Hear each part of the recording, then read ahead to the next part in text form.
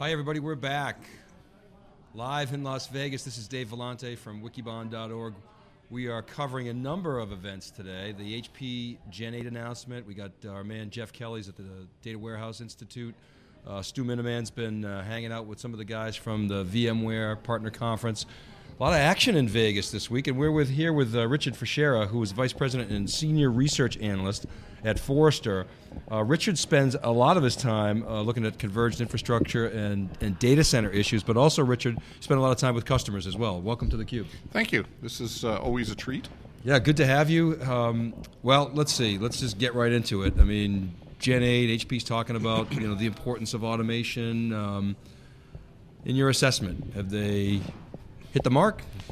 Yeah, this one is pretty spectacular. I mean, when I first started hearing about Gen 8, I was expecting the usual. We got the next generation Intel processors. We got, maybe we've made some enhancements to the system board. Yeah, faster, probably more power efficient. Maybe we've got some better hardware management and fast stuff. But this is really. This is like a wide frontal assault on all the things that I've been hearing for a decade as significant cost and operational pressures on the data center operators. So does Forrester have a scenario around so-called next generation servers, and does this fit into that mold? We don't have a formal scenario document, but yeah, this definitely fits into what an intelligent vendor would be doing. Let's come up with one right here, real time. The scenario is, I think they approached it the right way, and I have to sort of issue the disclosure. I was for 4 years I was director of blade system strategy at HP, so I know this from the inside. Yeah, okay. You got to listen to your customers, and what I'm seeing today are things that we were hearing, when I was there from 2006 to 2010, and as an analyst, I've been hearing for a decade from customers of every vendor. So the pressures on cost, operation, particularly OpEx, as CapEx has become less of an issue, the pressures on OpEx and power efficiency have become extreme. So what they've done is they've answered the requirements their customers are putting on them, and that's kind of the core of what a smart long-term server strategy is. You better answer your customers' problems, or you're not going to do so well. And what they have done is applied some very appropriate technology solutions and wrapped it up with some services that's going to be very hard for other people to duplicate. Yeah, so they're really following the money on this one. To your point, it's not in the CapEx, it's in the OpEx, and that's really where this is aimed. But you made a point in the panel that I thought was right on, and I want to have you talk about it a little bit, which is the messaging that we're hearing is there's a lot in there on unplanned downtime, and sure, a catastrophic event is going to be expensive, but your point was that planned downtime is actually, on an ongoing basis, a lot more expensive. That's where most people are spending their money. Can you talk about that a little bit? Yeah, it's not as visible because it's not catastrophic. It's built into the budget, it's built into the schedule, and the way you build it in is by having more resources and spending your precious OpEx dollars on managing downtime and maintenance and configuration changes in a non-disruptive way, and that's not cheap and it's not easy.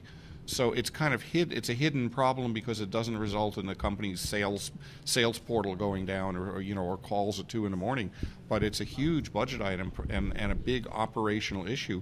And it's those things in combination that suck away the resources from being able, for example, to implement a new project for a brand new business requirement. So Richard, what are your clients telling you in terms of how they want to drive change in the data center? Well, most of my clients would be very happy to be in a position to actually drive change instead of reacting to external pressures. Just to be in the position to drive the change on a planned, proactive way is a step forward for a lot of organizations. They typically want to try, in their hearts, they want to try and stay ahead of the business requirements, but usually it's like the old thing about when you're up to your ass in alligators, you hard to remember you came there to drain the swamp, So the other thing I want to talk about is the energy piece. Obviously, there's a lot of the thrust of this announcement is aimed at the energy.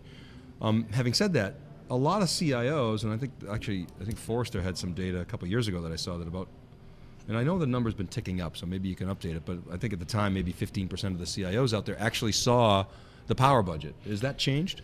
I have not seen a good hard number on it. I think the number has gone up because I hear more of them are more aware of it. So I'd be comfortable in saying that even if they don't get the bill in their budget, they're much more aware of it than they used to be. But there's still some structural problems in a lot of organizations. There's still a lot of companies where the person that pays the power bill doesn't have a direct connection to the IT operations. You know, the facilities has always been sort of a separate walled-off domain. So it's probably fair to say the situation's getting better, but it's certainly not perfect yet.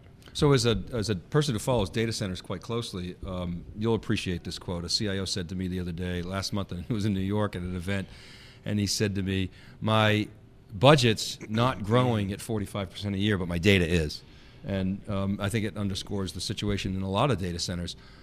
On the other hand, you've got these cloud service providers that are growing like crazy, and their budgets are growing like crazy. What do you see as the juxtaposition between the cloud service provider and the traditional data center? Is the traditional data center manager under pressure to perform like a cloud service provider? Absolutely. And the good news, bad news, good news is he is under that pressure to perform like a cloud provider. The good news is that I think there's going to be definitely sort of a merging of the DNA over the next several years as companies like HP bring to the enterprise IT people some of the capabilities that the cloud providers have in terms of some of the economics. But absolutely, the yardstick against which they're compared now is more and more the cloud provider. But I think a lot of that technology is going to be available to them. The ability to rapidly deploy servers, for example, that's a thing that a cloud provider has to do really well. But now you see with the Gen8, there are opportunities for the enterprise IT people to get very efficient deployment of their servers, the operational monitoring, and so on. Those are becoming more and more accessible. But the pressure will remain. And in terms of overall demand for servers, which is a little off your topic, but whether the application lives in a cloud or in your data center, it's still got to live somewhere and execute. So cloud is not going to reduce the demand for servers. If anything, it's going to increase it. Yeah, I would agree. That's an interesting topic, and one that I used to be a number cruncher at IDC, and I always noticed when prices dropped, demand went up. It's an elastic market, and I would think, if anything, it's going to increase it. But I want to follow up on the cloud service question is, what do you tell your customers, or what are you seeing in your client base around chargebacks? Because they have to act like these cloud service providers, but only maybe 20% of them at most do chargebacks. Do they have to start doing that? The answer in a classical consultant fashion is it depends. It depends. In an ideal world, we like to say, the definition of cloud includes, elasticity, always on, fine-grained chargeback. Now, my colleague James Staten and I go around and around on this, and in various fashions. But I don't think that perfect chargeback is always a requirement in a corporation, as long as the economics of the solution are reflected somewhere realistically in the budget. It doesn't have to be a perfect chargeback. It can be an allocation, it can be a fixed fee, as long as in the end it's a realistic reflection of the resources. It doesn't have to be a perfect per CPU minute chargeback. However, you're right, most people don't do it. It's a challenge, and designing the right kind of chargeback is a challenge. But I'm not if we were a lawyer, we would be saying strict constructionalist, I'm not a strict constructionalist on chargeback. I think as long as it makes business sense and it makes the resource consumption visible to the financial management system, it doesn't have to be a perfect chargeback system. Yeah, so a cloud service provider has to obviously run IT like a business because their IT is a business. Yes. So you're saying an internal data center manager has to be business-like and very efficient like a cloud service provider, but doesn't necessarily have to have all the metrics in place and all the systems in place to thrive. Exactly, because remember, the chargeback itself and the process of administering it costs money. And this has always been, historically, there's always been this balance between fine-grained metrics and what it costs to implement the fine-grained metrics. And this has been this has been a juggling act practically since the first day I got a paycheck in the computer industry. Right. That fundamental problem hasn't changed. If you make the metrics sufficiently granular and sufficiently granular and fine intervals and a very tight financial control system, you can end up spending more money on the fine-grained metrics than they will save you in internal costs. Yeah, and you could end up getting shot by people in your organization too. All right, my last question is on a couple of dimensions. On a scale of 1 to 10, how relevant do you see this announcement? Oh, I'd say about 9.321. 9.3, so pretty relevant. Yes, seriously, a scale of 1 to 10, 9, because nobody wants to give it a 10, and anything less is probably less than it should get. This is a very significant announcement. It's a big deal because of the breadth of integrate, the number of places they've touched the fundamental problem of data center operating expenses is what really impresses me. Each point technology in its own is interesting.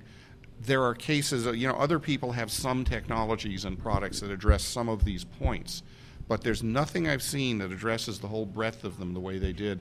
And I really think they did do this from a very user-centric perspective. So yeah, the scientific analysis in the end is this is a big deal. Yeah, good.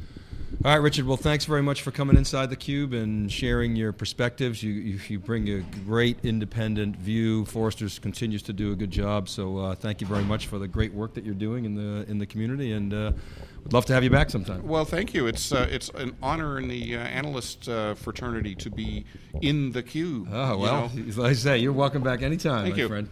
All right, take care. All right, everybody. We are going to be right back after a quick reset. This is Dave Vellante. We're live from Las Vegas, HP's Gen 8 announcement, and keep it right